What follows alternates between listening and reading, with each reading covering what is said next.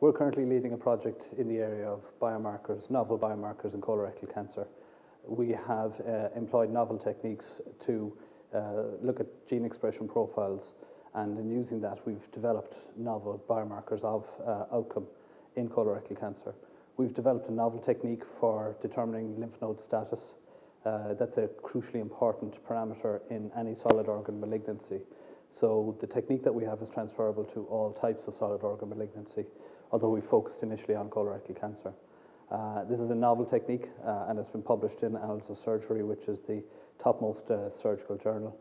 From that technique we've identified several individual genes which have not previously been associated with colorectal cancer and which we are now finding are in themselves individually predictors of outcome.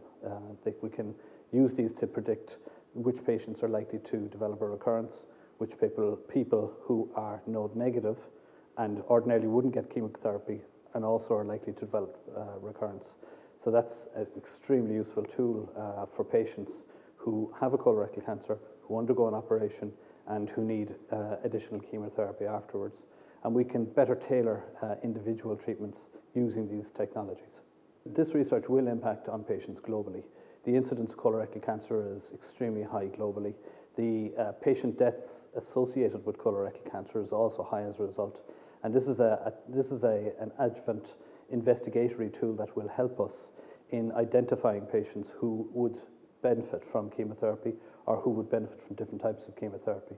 That in itself is extremely beneficial to patients, and it's moving us into in a space where we can actually help individual patients rather than cohorts or groups of patients. We can now pinpoint for a patient precisely which form of chemotherapy is going to benefit them best, and in addition to that we can identify the patients down to an individual level who will benefit most from chemotherapy.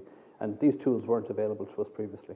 So it's treating patients at an individual level, and it's moving the treatment of colorectal cancer, and probably ultimately will have impact on solid organ malignancy in general.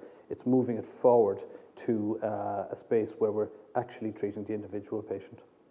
UHL and UL and the medical school are partnering with leaders in this field worldwide, including the Cleveland Clinic and including Dana-Farber and Harvard.